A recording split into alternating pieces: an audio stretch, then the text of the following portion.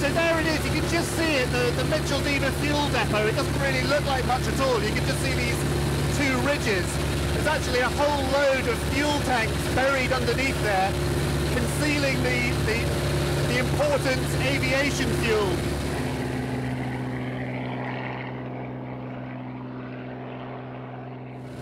As more fuel was needed, more underground fuel stores like Mitchell-Dever were being built. But there was another problem, because there were only two seaports that could distribute the fuel to the various stores. Avonmouth in the south and Merseyside in the north. From there, all fuel had to be transported by lorry, making it vulnerable to attack. So in 1941, the RAF hatched an even more ambitious plan, which was to send all that fuel underground.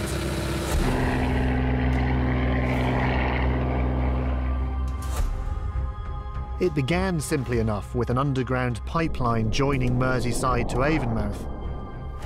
North and south were now connected, but fuel was needed in airfields in the east. So working secretly at night, engineers extended the underground fuel network to Kent, East Anglia and Lincolnshire. The pipeline now crisscrossed the country, delivering fuel without ever going near the surface. This was the GPSS, or Government Pipeline and Storage System. We're actually flying right along one of the pipelines now, but of course you'd never know flying above here, completely buried. There's actually no evidence at all, which is exactly what the British wanted.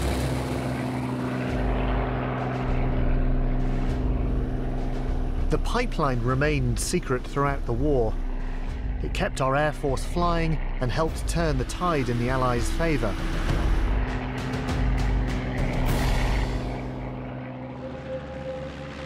And remarkably, we still need this same pipeline to get us into the air today. This is how Heathrow Terminal 5 looks from below. Once an RAF base, it's now one of the busiest airports in the world. 1,200 aircraft use it every day.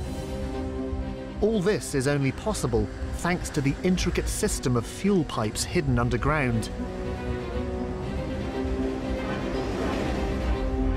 Each pipe delivers fuel from right across the country direct to a plane at its stand. Beyond Heathrow, Manchester, Gatwick and Stansted are all also connected. In fact, half of all the aviation fuel used passes through a direct descendant of the old wartime pipelines. It's extraordinary to think that the underground network that gets us on holiday today is the same one which helped us win the war.